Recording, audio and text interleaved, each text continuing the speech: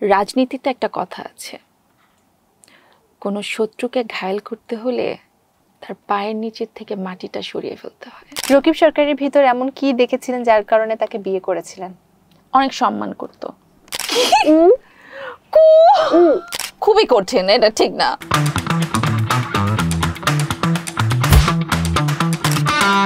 Hello everyone, welcome to flash talk season 2। আপনাদের সাথে পুরো সময় জুড়ে আছি আমি তমা রশিদ, এবং আজ আমাদের সাথে রয়েছে আপনার আমার সুপরিচিত পছন্দের মাহিয়া মাহি। ওয়েলকাম, কেমন আছেন? ভালো আছে, আলহামদুলিল্লাহ। কি নিয়ে এখন ব্যস্ততা যাচ্ছে? এই তো কাজকর্ম এখন আমি আপাতত করছি না। আচ্ছা, দেশটা একটু সুস্থ হওয়াটা আগে জরুরি। তো নতুন সিনেমা কবে আসতে যাচ্ছে আপনার?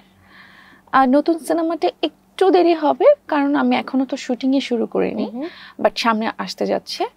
আর কিছু ওটিটি আসবে ইনশাল্লাহ। আচ্ছা, ওটিটিতে নিশ্চয়ই ভালো ভালো কাজ এখন আমরা পাবো। মানে একটু ইন্টারেস্টিং ছাড়া, মানে এর মধ্যে অনেকেই বলে যে অনেক স্ক্রিপ্ট এসেছে আমি ফেরত দিয়েছি, এরকম কিছু না আসলে। বাট যে সমস্ত স্ক্রিপ্ট এসেছে, মানে খুব ভালো ভালো ডিরেক্টরেরই স্ক্রিপ্ট এসেছে, কিন্তু আমার কাছে মনে হয়েছে যে আমি এমন কিছু করতে চাই যেটা দিয়ে আসলে আমার কামব্যাকটা সুন্দর করে হবে। তো এরপরে আসলে আমি চাই না যে একদম গণহারে মানে যা পাবো তাই করব কাজ, এরকম করতে চাই না। বাট আমি এমন কাজ করতে চাই যে কাজটা দেখে আসলে মানুষ মনে রাখবে এবং বলবে যে ওয়াও, মাহি এরকম একটা কাজ করেছে। মানে নতুন মাহি আপুকে পেতে যাচ্ছি আমরা ইনশাল্লাহ। মিডিয়াতে আসার শুরুটা কিভাবে হয়েছিল সেই জার্নিটা যদি একটু আমাদের সাথে শেয়ার করেন। মানে আমার খুব ইচ্ছা ছিল আসলে আমি নাটক করব। আচ্ছা, হ্যাঁ, আমার খুব ইচ্ছা ছিল যে তখন আমি যখন সিনেমাতে আসিনি তখন অপূর্ব ভাইয়া বা এনারা হচ্ছে অনেক সুন্দর সুন্দর নাটক করতো, তো তাদের রোমান্টিক নাটক টাটক দেখে আমার খুব মন চাইতো হচ্ছে আমিও নাটক করব। অথবা ওই যে রাস্তা দিয়ে যাওয়ার সময় যে অনেক বড় বিলবোর্ড, ওই বিলবোর্ডে হচ্ছে আমার ছবি থাকবে, এরকম খুব ইচ্ছা ছিল। সিনেমাটা আসলে কখনোই কল্পনা করিনি, কারণ আমার নিজেকে আসলে নায়িকা আমার কাছে কখনো ফিল হয়নি। আচ্ছা, হ্যাঁ, তো তখন এরকম করতে চাইলাম, তখন আমাকে একজন বলল যে আচ্ছা তুমি একটা ফটোশ্যুট করতে হবে, না হলে তো কোথাও ছবি দেওয়া যাবে না, আর তোমার এইরকম চেহারা দেখে আসলে কেউ বলবে না যে, মানে সব প্রফেশনালি করতে হবে, তোমার ফটোশ্যুট করতে হবে। তো আমি ফটোশ্যুট করলাম, করার পরে ওই ছবিগুলো কোনো একভাবে জাজ মাল্টিমিডিয়ায় চলে যায়। তো জাজ মাল্টিমিডিয়া তখন বলল যে, মানে আমাকে কল করলো যে একটা সিনেমার জন্য। আম্মু তো জীবনেও আমাকে সিনেমা করতে দেবে না। তা আমি বলছি যে আম্মু এক কাজ করি, সিনেমাটা একটা করলে তখন আমাকে মানুষ নাটকের জন্য বলবে, কারণ এখন তো আমি নতুন, আমাকে কেউ বলবে না। তো আম্মুকে অনেক কনভিন্স করলাম, করার পরে গেলাম। তো যাওয়ার পরে ওরা বললো যে এত চিকন, তখন আমি প্রচণ্ড স্কিনি ছিলাম। তো তখন বললো যে এত স্কিনি হলে হবে না, একটু, কারণ আমাদের বাংলাদেশের নায়িকাদেরকে একটু স্বাস্থ্যবান না হলে ভাল লাগে না। আল্লাহ, আচ্ছা ঠিক আছে। তো পরে হচ্ছে আমি দিনে 12টা করে ডিম খেতাম আর 3টা করে মুরগি খেতাম। প্রেশার হাই হয়ে উঠে যেত না?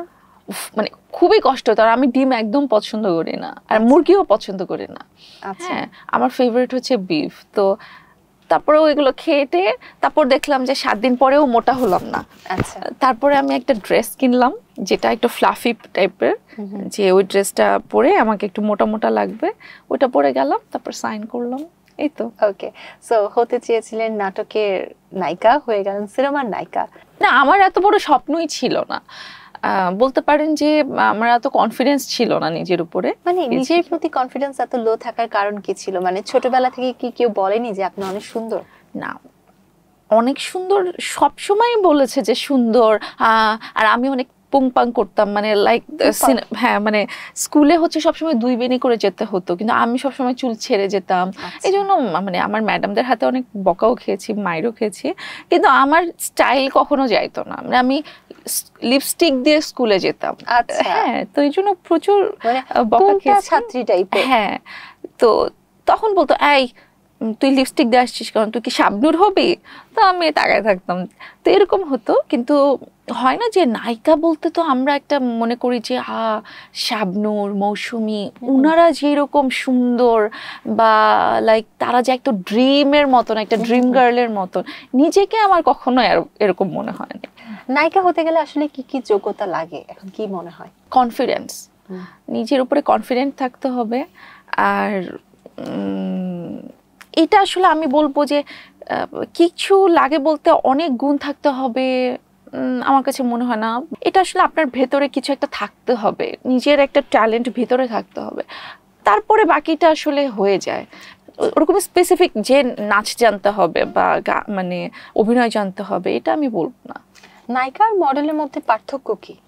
নায়িকা মডেল, নায়িকাদের ওই যে বললাম যে ওটা ভেতর থেকে থাকতে হয়। অ্যাক্টিংটা না আসলে আপনি শিখে, আমার মনে হয় না এটা শিখে হয়। শিখলে আপনার জিনিসটা আরো পাকাপোক্ত হবে, কিন্তু ট্যালেন্টটা ভেতরে থাকতে হয়। আর মডেলিং এ তো ওইটাও অনেক কঠিন কাজ। আমাকে মডেলিং করতে দিলে আমি পারবো না, কিন্তু অ্যাক্টিং জিনিসটা ডিফারেন্ট। সো ওইটাই আসলে মডেলিং, মানে মডেল আর অ্যাক্ট্রেসের মধ্যে পার্থক্য।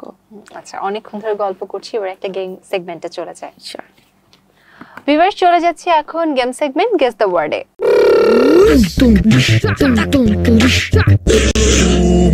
অভিযান, অভিযান, ঘুমিয়ে গেছে। অভিযান, অভিযান, ওমেগা, অভিযান, অভিজাত, অভিযান, অভিযান, অভিসার, অভিযান, অভিজাত, অভিযান, ন, অভিযান, অভিযান, অভিযান, উদ্ধার, হ্যাঁ, উদ্ধার, টুকটাক, উদ্ধার, উদ্ধার, আল্লাহ আমার লিপসিং পড়ার কোয়ালিটিটা কোথায় গেল? উদ্ধার। তোমার দাঁতটা বেশি সুন্দর, এই জন্য মানে আমি ওইদিকে কনসেন্ট্রেশন চলে যাচ্ছে। উদ্ধার, উদ্ধার, টুকটাক, উদ্ধার, কোনটা? উদ্ধার, উদ্ধার, উদ্ধার, উ কু, উ, উদ্ধার, উদ্ধার করা, উদ্ধার, উৎখাত, উদ্ধার, উদ্ঘার, উদ্ধার, উদ্ধার, উদ্ধার, উত্থান, উদ্ধার, উদ্ধার, উত্তোলন, উদ্ধার। ওকে, স্কিপ। পাস। অনুশোচনা, হ্যাঁ, অনুশোচনা, খুবই কঠিন, এটা ঠিক না। অনুশোচনা, অনুশোচনা, উপস্থিত, উপস্থিতি, ফারিস, ফ্যাশন, ফারিস, ফারিস, পোড়ামন, পোড়ামন, হানিমুন, হানিমুন। শুনতে পাচ্ছি না, লিপ পড়তেছি। তোলপাড়, তোলপাড়, তোলপাড়, তোলপাড়, হয়ে গেছে। আচ্ছা, উদ্ধার, উদ্ধার, উত্থান, উদ্ধার, কোনটা? উদ্ধার, উদ্ধার, কোনটা? উদ্ধার, উদ্ধার করা, কোনো কিছু উদ্ধার করা, উঠানো, উদ্ধার, উঠান, শেষ। আল্লাহ, আপু উদ্ধার, উদ্ধার। হাই রে, আমি যেটা বলতেছি উদ্ধার করতেছে, কিছু উদ্ধার করতেছে। আচ্ছা, কয়টা পারছি? একটাই খালি পারেন না, আচ্ছা, বাকি 7টাই পেরে গেছেন। আমি তো মাঝে ভয় পেয়ে গেছিলাম, ঠস ঠস ঠস করে বলে দিচ্ছিলাম, মনে হচ্ছে শোনা যাচ্ছিল না, শুনতে পাচ্ছিলাম না। তো খুব সুন্দর একটা গেম সেগমেন্ট খেলে ফেললাম। আবারও প্রশ্নে ফেরত আসি। আপনার সাথে পারভেজ মাহমুদ অপুর পরিচয় এবং বিয়ে হয়েছিল, পরে ডিভোর্স হয়ে গেছিল, কারণটা আসলে কি ছিল? বলবো না, অতীত অতীত। ওকে, ঠিক আছে, অতীতের ব্যাপার অতীতই। অনেকেই বলে রকিব সরকারের সাথে একটা সম্পর্কের কারণে আপনার আর অপুর সম্পর্ক ভেঙে যায়, এটাও তো অতীতের একটা অতীত এবং ভুল। ভুল। রকিব সরকারের ভিতর এমন কি দেখেছিলেন যার কারণে তাকে বিয়ে করেছিলেন? অনেক সম্মান করতো। রকিব সরকারের সাথে ও আপনার সম্পর্ক ভেঙে গিয়েছিল, এই সম্পর্ক ভেঙে যাওয়ার কারণ কি ছিল? বলবো না, অতীত। অতীত। আচ্ছা, প্রতিদিনের ডায়েট প্ল্যান কি?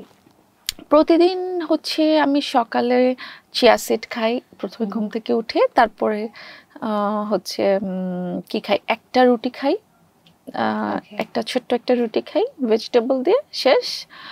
দুপুরবেলা কিছুই খাই না, বিকালবেলা জাস্ট যে কোনো একটা নাস্তা কিছু একটা খাই যেটাতে মানে কার্ভ নেই, আর রাতে হচ্ছে 1 গ্লাস দুধ খাই আর একটু কর্নফ্লেক্স খাই। ওকে, সিম্পল সিম্পল। আর ওই যে বলছিলেন যে শুটকি ভর্তা আপনার পছন্দের, হ্যাঁ, সেটা কতদিন খান না? না, আমার প্রত্যেক সপ্তাহে একটা চিট ডে আছে। যেমন আজকে থার্সডে, আমি থার্সডেতে কিছু খাই না, সরি সরি ভুল বলছি, মানে থার্সডেতে আমি চিট করি, মানে থার্সডেতে আমার খাবারের কোনো ইয়ে নাই, ডায়েট নাই, আজকে আমি সব খাবো। যেমন আজকে কালকে রাতে আমি আমার ফ্রেন্ডকে টেক্সট করেছি যে শোন তোর হাতের আমার চ্যাপা শুটকির ভর্তা খেতে মন চাইছে, সো রেডি থাক। তো আমি আজকে আমার ফ্রেন্ডের বাসায় যাবো, চ্যাপা শুটকিতে ভাত খাবো।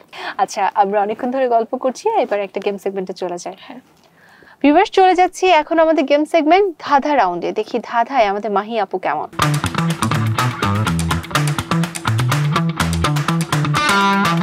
ধাঁধা কেমন? খুব খারাপ। আচ্ছা দেখা যাক, পরীক্ষা হয়ে যাবে। প্রথম ধাঁধা, কোন গাছে মাত্র 2টি পাতা থাকে?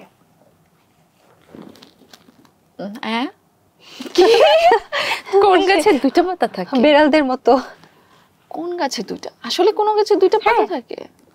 মাত্র 2টো পাতা থাকে কোন গাছে? আপনি গাছ পালেন বাসায়? পালি, মানে গাছ তো আমি টেক কেয়ার করি না, বাসায় লোক টেক কেয়ার করে, কিন্তু আমার কোনো গাছে তো 2টা পাতা আমি দেখলাম না। আচ্ছা 2টার বেশিও তো পাতা থাকতে পারে না, মানে ওই গাছটাই আছে 2টা পাতা। 2টা পাতা ছাড়া মানে 3টাও না? না। পাস। ওকে, চারা গাছ। চারা গাছে তো ফার্স্টে 2টো পাতাই হয়, তারপর না অনেক পাতা। আসলেই? কেন একটা পাতা হতে পারে না? তারপরে তো 2টো হয়। দেখে নেই। আচ্ছা, পরের প্রশ্ন, হাত পা নেই তার, বুক পেতে চলে, নিজেকে গোপন করে কারো পরশ পেলে। কচ্ছপ? এই কারা এরা? হাত পা নেই, কচ্ছপের কিন্তু হাত পা আছে। আচ্ছা আচ্ছা আচ্ছা, হ্যাঁ। এটা বুক দিয়ে চলে, আর যখন হচ্ছে কেউ ওকে ধরতে যায় তখন ও আর কি গোপন করে ফেলে নিজেকে। এই জিনিসটা সমুদ্রের শামুক হয়ে গেছে। হিন্ট দেওয়ার আগে হয়ে গেছে, তো আপনি তো ধাঁধায় অনেক ভালো। পরের ধাঁধা, 3 অক্ষরের নাম তার, মেয়েরা গায়ে মাখে, প্রথম অক্ষর বাদ দিলে গাছ বেয়ে ওঠে, মাঝের অক্ষর বাদ দিলে গাছে ফলে থাকে, শেষের অক্ষর বাদ দিলে হাঁটার পথ থাকে। 3 আবার? ও মা গো, এত বড়! 3 অক্ষরের নাম? 3 অক্ষরের নাম তার, মেয়েরা মানে গায়ে মাখে, আর সেটা যদি মাঝের অক্ষর বাদ দেওয়া হয় তাহলে সেটা গাছে ফলে থাকে, মানে গাছের একটা ফল, আর শেষের অক্ষর যদি বাদ দেওয়া হয় তাহলে সেটা হাঁটার পথ থাকে। গায়ে মাখে মেয়েরা?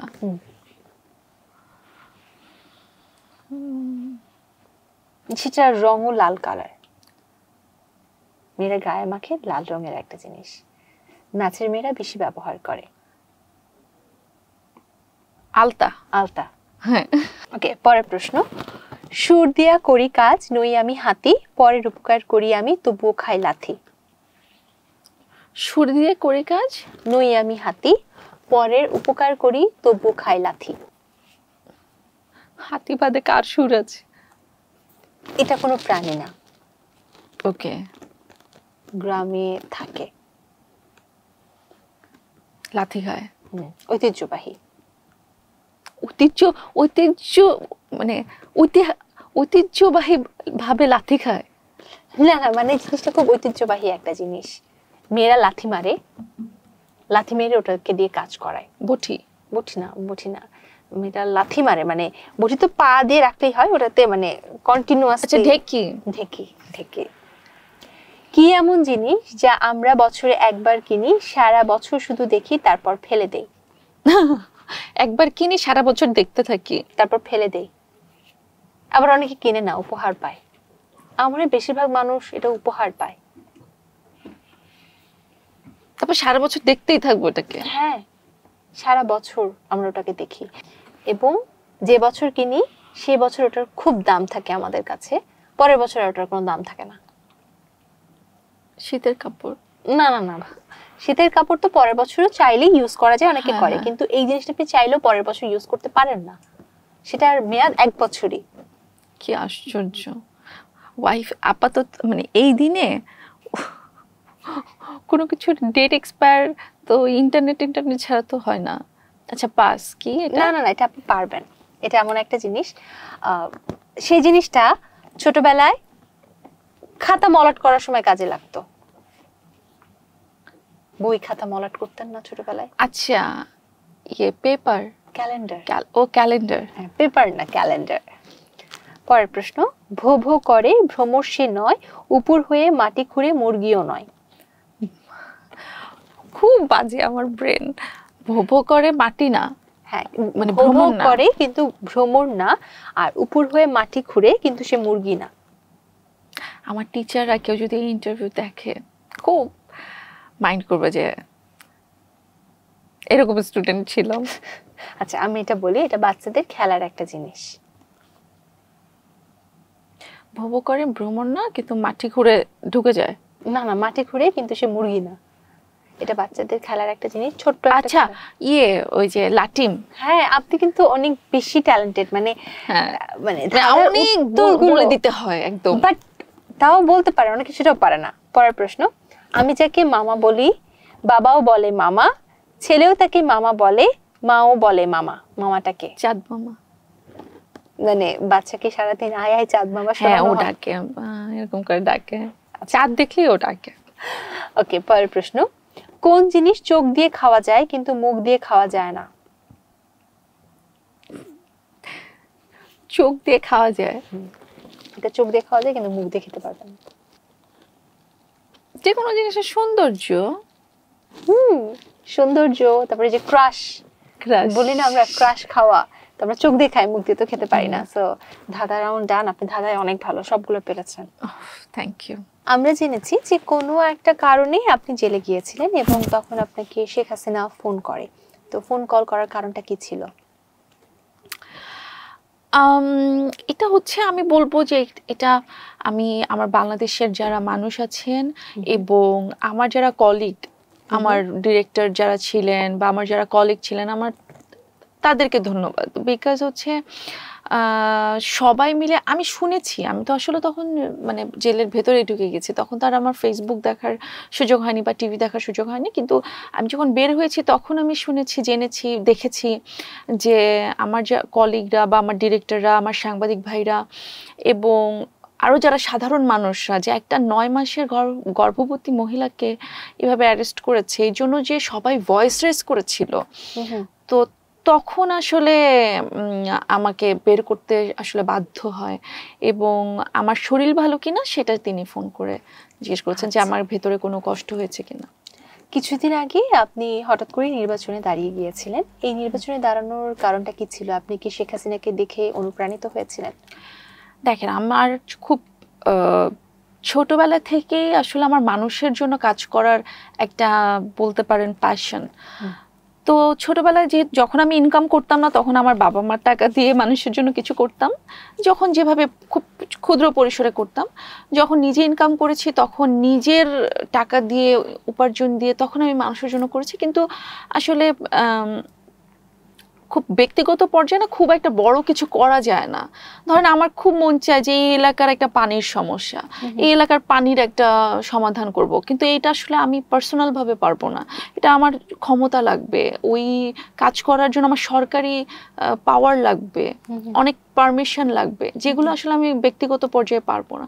তখন আমার মনে হয়েছে যে না, আমার আসলে ক্ষমতার জন্য আমার ইলেকশন করতে হবে। আমি যদি এমপি হতে পারি, তাহলে এই কাজগুলো আমি আমার এলাকার মানুষের জন্য করতে পারবো।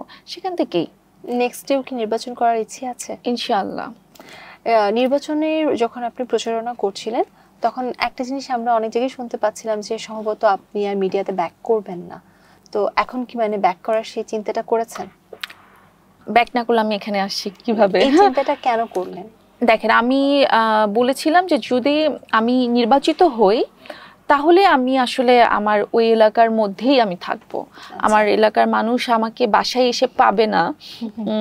যে ধরেন সপ্তাহে যে অন্যান্য এমপিরা, যেটা আমি দেখি যে সপ্তাহে একদিন শুধু তারা এলাকায় যায় বা সপ্তাহে 2 দিন এলাকায় গেল, কিন্তু বাকি 5 দিন তাকে পাওয়া যাচ্ছে না, বা চাইলেই কেউ মানে তার এলাকার মানুষজন তাকে রিচ করতে পারছে না। এটা যাতে না হয়, তো যখন আমি নির্বাচিত হইনি, তখন আমার মনে হয়েছে যে না, আমার আসলে মানে আমার জায়গাটা, যেটা আমার কাজের জায়গা, সেখানে আমি ফেরত যাব এবং ভবিষ্যতে যখন আমি মনে করব যে না, আমি এখন আবার ফিট ইলেকশনের জন্য, তখন আবার ইলেকশন করব। ওকে, বর্তমানে এই সময় দেখা যায় যে একজন নায়িকারা অন্য নায়িকার পেছনে সবসময় লেগে থাকে, কে কি করছে না করছে। তো সেক্ষেত্রে আপনার সাথে অন্যান্য নায়িকার সম্পর্কটা কেমন? আমার সাথে তো সবারই কথা হয় মাঝে মাঝে। আমার কোনো কিছু উল্টাপাল্টা দেখলে তখন আমাকে টেক্সট করে, এই কি হয়েছে, বা আমি জিজ্ঞেস করি, বা আমার যদি মনে হয় যে এটা ও ঠিক করছে না আমি এটা বলি। কই আমার পিছেও কেউ লাগে নাই, আমিও কারো পিছে। যারা অন্যদের পেছনে লাগে সে ব্যাপারটা কেমন লাগে আপনার কাছে? এটা হচ্ছে যাদের খেয়ে দেয়ে কাজে নেই। বিকজ হচ্ছে যদি মানে আপনার যদি আরেকজনকে নিয়ে চিন্তা ভাবনা করার সময় থাকে, তাহলে ডেফিনেটলি আপনার কাজকর্ম নাই, আপনার সময় অনেক বেশি। তো আপনি তখন আরেকজনকে নিয়ে চিন্তা করেন, বা তাকে নিয়ে তার পেছনে লাগা যায় কিভাবে সেগুলো নিয়ে চিন্তা করার সময় পান। এটা যাদের কাজকর্ম নেই, এটা তাদের কাজ। অনেকদিন ধরে আপনি সিনেমা করছেন না, কিন্তু আপনার একটা লাইফস্টাইল আছে, একটা বিলাসবহুল জীবন আছে। সবকিছু মেনটেন কিভাবে করছেন? উৎস কি বর্তমানে? কাজ করছি না এটা তো না। যেমন একটা আর্টিস্টের কাজ কিন্তু শুধুই মানে সিনেমা দিয়ে যে তার ইনকামটা হয় সেটা না। আমি এই যে এখানে এসেছি, আমি যে কোনো এন্ডোর্সমেন্ট করি, আমার ফিল্মটা হচ্ছে আমার মানে আমাকে, হ্যাঁ আমার কোর, যেটা দিয়ে আসলে আমাকে মাহি বানিয়েছে। এরপর মাহি তো অনেক কাজ করে, কিন্তু সিনেমাটা দিয়ে আমার পরিচিতি, এই পরিচিতিটা আমরা বিভিন্নভাবে ইউজ করি। এবং আমাদের লাইফস্টাইল মেনটেন করতে হলে তখন ওই এন্ডোর্সমেন্ট এগুলো করতে হয়। ওকে, সো আবার অনেকক্ষণ ধরে আড্ডা দিচ্ছিলাম, আবারও একটা গেম সেগমেন্টে চলে যায়। ভিউয়ার্স, চলে যাচ্ছে আমাদের র্যাপিড ফায়ার রাউন্ডে।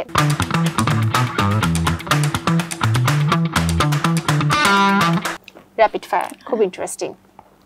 স্টার্ট করি আমরা তাহলে। ফ্যামিলি বলতে আপনার মাথায় কি আসে? ফারিস, আম্মু, আব্বু। আপনার দেখার সব থেকে ক্রিয়েটিভ ইমোজির ব্যবহার কি? হ্যাঁ, একটা ওই যে মানকি বাদর যে যেরকম করে চোখ ধরে থাকে ওইটা দিয়ে স্মাইল করে। আপনার প্রিয় খাবার কি? শুটকি ভর্তা। বিগেস্ট উইকনেস কি? ফারিস, ভালো রিলেশন রাখতে কি দরকার? ইগো থাকা যাবে না। শুট না থাকলে আপনি কি করেন? ফারিসের সাথে টাইম স্পেন্ড করি এবং আমার ফ্রেন্ডদের সাথে ঘুরে ফিরি। ড্রিম ডেস্টিনেশন কোনটা? ড্রিম ডেস্টিনেশন নাই, বাট আমার খুব আমার এটা এইম। আমি ড্রিম বলবো না, ড্রিম তো ড্রিম, মানুষ স্বপ্ন দেখে, কিন্তু আমি এইম করি ইনশাল্লাহ ফারিসকে নিয়ে ওয়ার্ল্ড ট্যুর করব। ওকে, নিজেকে যদি এক কথায় ডিসক্রাইব করার সুযোগ দেওয়া হয় তাহলে কি বলবেন? খুবই রাগী। আপনার লাইফে মোস্ট ইম্পর্টেন্ট পারসন কে? একজন বলতে পারবো না, আমার মা, আমার ফারিস, আমার বাবা। ওকে, র্যাপিড ফায়ার ডান। আমরা আবার প্রশ্নতে চলে যাচ্ছি। আপনার ছেলের জন্মদিনে আপনি একটা গাড়ি উপহার দিয়েছিলেন, ছেলের বাবা জন্মদিনে কি উপহার দিয়েছিল? ওর বাবাও গাড়ি উপহার দিয়েছে, তারপরে একটা চেইন উপহার দিয়েছে গোল্ডের, এই আর কিছু খেলনা দিয়েছে। ছেলেকে নিয়ে সারাদিন কি কি করা হয়? সারাদিন বলতে যখন আমার কাজ থাকে না, আমি সব সময় ট্রাই করি ওর সাথে, মানে আমি মুভি দেখলেও ও আমার আশেপাশে যাতে থাকে, পাশে থাকে, খেলি। আর আমার আসলে না খুব একটা মনোযোগ দিয়ে যে খেলা, মানে এটা না আমার হয় না। তো ও খেলে, আমি দেখি, বা ওর সাথে আরও খেলার জন্য মানুষ আছে আমাদের বাসায়, ওরা খেলে, আমি সারাক্ষণ থেকে। আর ট্রাই করি যে ওকে নিয়ে একটু বের হয়ে হাঁটার, বা ওকে নিয়ে একটু খেলতে যাওয়া, এগুলো। আপনার হাজবেন্ড হিসেবে কে সব থেকে বেশি কেয়ারিং ছিল? রকিব। গুগলে আপনার নাম সার্চ দিলে কি আসে? কি আসে? নাম সার্চ দিলে তো মাহিয়া মাহি আসবে। দেখি কি আসে আপনার নাম দিয়ে সার্চ দিলে। ওকে, কি আসে? Mahiya Mahi remix, Mahiya Mahi song, Mahiya Mahi video, Mahiya Mahi baby, সব মানে সং, ভিডিও, বেবি, এগুলো সুন্দর সুন্দর জিনিস আছে। ওকে, এখন এই প্রশ্ন খুব ইম্পর্টেন্ট একটা প্রশ্ন, আমরা সবাই জানতে চাই, মাহিয়া মাহির মাসিক ইনকাম কত টাকা? এটা বললে আমি বিপদে পড়বো। কেন? কারণ মানে দেখা গেল যে পরের দিন আমার বাসার নিচে যে আমি বললাম, কারণ দেখেন আমার তো বলতে হবে অনেক বেশি, না হলে মানুষ বলবে ও এতটুকু ইনকাম, তখন আমি একটু ভাব দেখানোর জন্য বলবো বেশি, পরে আমার বাসার নিচে চলে যাবে পুলিশ। আনুমানিক যতটুকু চলার জন্য আমার লাগে, আমার আমার বাচ্চা এবং আমার বাবা মা নিয়ে খুব ছোট্ট একটা ফ্যামিলি, এটার জন্য যতটুকু দরকার enough। আমরা একটা আনুমানিক অ্যামাউন্ট আনুমানিক বলি, বলবো না। 15 লক্ষ। হ্যাঁ, না আচ্ছা, এত বেশি, মানে কিভাবে 10 লক্ষ। না, মাসিক না, মানে আমাদের ইনকামটা তো আসলে এভাবে ফিক্সড না, আমরা তো আসলে জব করি না। একটা জব করলে ধরেন আপনার মাসে আপনি ফিক্সড এত টাকা পাবেন। আমার যে মাসে মুভি থাকে সেই মাসে আমার এক রকমের ইনকাম, আমার যখন যে মাসে যেরকম এন্ডোর্সমেন্ট থাকে তখন সেরকম, এটা ভ্যারি করে, এরকম না। ওকে, ফারিশকে নিয়ে আপনার ফিউচার প্ল্যান কি? ওকে এই তো নেক্সট ইয়ার ইনশাল্লাহ ওকে একটা স্কুলে দিব, প্রি স্কুলিং যেটা, সেটার জন্য। তারপরে ওই তো স্কুলে পড়ানো থেকে শুরু করে ওর কি কি লাগবে ওকে নিয়ে আসলে প্রত্যেক 2-3 মাস পর পর একবার ট্যুরে যাওয়া, মানে এগুলা আসলে প্ল্যানিং। ওকে, আপনার জীবনে এমন একটা সিক্রেট বলেন যা এখন পর্যন্ত কেউ জানে না। আমার জীবনে আসলে কোনো সিক্রেট নাই, ওপেন বুক, সবাই সব জানে। ওকে, সো আমাদের কোশ্চেন ডান, আমরা এবার চলে যাচ্ছি আরেকটা গেম সেগমেন্টে। আবার গেম? আল্লাহ। ভিউয়ার্স, চলে যাচ্ছি আমাদের অ্যাক্টিং রাউন্ডে।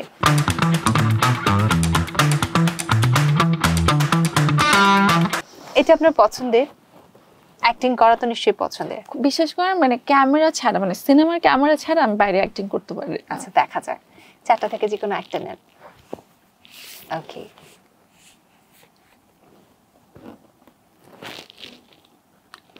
রাজনীতিতে একটা কথা আছে, কোনো শত্রুকে ঘায়েল করতে হলে তার পায়ের নিচের থেকে মাটিটা সরিয়ে ফেলতে হয়। That's it. ওয়াও, মানে একবার দেখি আপনার ডায়লগ পুরো মুখস্থ হয়ে গেছে, আরেকটা নিতে হবে। আল্লাহ, একবারই তো।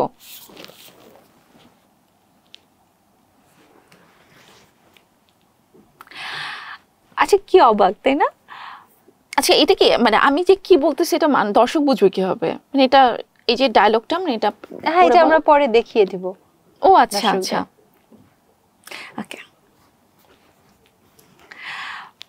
কি অবাক বিষয় তাই না? মানে আমরা কখন যে আপনি থেকে তুমি হয়ে গেলাম, আমরা টেরি পাইনি। ওয়াও, মানে একটা কথা বলতেই হয়, মায়াপু কি প্রাণবন্ত, একটা ডায়লগ দেখার সাথে সাথে ওটা জাস্ট মেমোরাইজ করে দেন, একদম পারফেক্ট ভাবে ডেলিভার করতে পারলেন। হ্যাঁ, আমি জানি না এখানে 2-1টা ওয়ার্ড হয়তো এলোমেলো হতে পারে, বিকজ হচ্ছে আমি তো মুখস্থ করি না, মানে এটা চিন্তা করি ওই যে সৃজনশীল উত্তর আর কি, মাথায় নিয়ে নেওয়া, মাথায় নিয়ে নেওয়া। আজকে শো করে কেমন লাগলো? খুব ভালো। আচ্ছা, আমাদের যারা দর্শক আছে তাদের কিছু বলার আছে? ফ্ল্যাশটককে অনেক ধন্যবাদ, যিনি আমাকে এখানে ইনভাইট করেছেন তাকে অনেক ধন্যবাদ ফ্ল্যাশটকের, এবং আপনাকে অনেক ধন্যবাদ। আপনি অনেক কিউট, আপনার দাঁতের জন্য আমি আসলে লিপসিংটা মানে ধরতে পারছিলাম না, মানে এত সুন্দর। আর দর্শককে অনেক ধন্যবাদ যে এই যে প্রোগ্রামটা দেখলেন এতক্ষণ, আমার জন্য দোয়া করবেন, আমাদের জন্য দোয়া করবেন, আমরা যাতে অনেক ভালো ভালো কাজ নিয়ে আমি আপনার সামনে আসতে পারি, এবং অনেক ভালো কাজ নিয়ে যাতে মানে আশাটাই যাতে না হয়, এবং সে প্রত্যেকটা যাতে আপনাদের পছন্দ হয়। থ্যাংক ইউ, আজ আপনি এসেছেন, খুব সুন্দর একটা সময় কাটালাম, অনেক বিষয় সম্পর্কে জানলাম। Thank you so much. Viewers, এই ছিল ফ্ল্যাশ টক সিজন 2 এর আজকের আয়োজন। আগামী আয়োজনে দেখার আমন্ত্রণ জানিয়ে আজকের মতো এখানে বিদায় নিচ্ছি। সবাই ভালো থাকুন, সুস্থ থাকুন, ফ্ল্যাশ টকের সাথেই থাকুন। আল্লাহ হাফিজ।